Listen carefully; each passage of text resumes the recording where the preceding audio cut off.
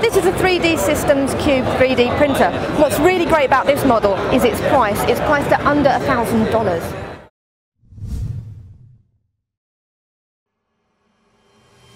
Now this is a pretty cheap 3D printer in the scheme of things. You're not usually finding ones under like $1,000. What's great about this one also is that you can print in two colours. So you can see on the sides here that you've got the cartridges loaded up.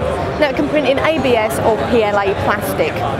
The difference with this model compared to previous iterations of the Cube is that they have the print head attached to the spool when you buy it.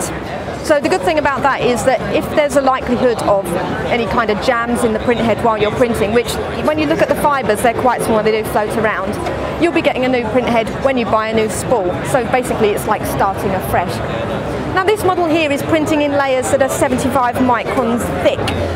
You can see it's a little bit liney, but that's very comparable when you consider what the MakerBot Mini can do, which is actually a little bit higher than that. I think that's 100 microns.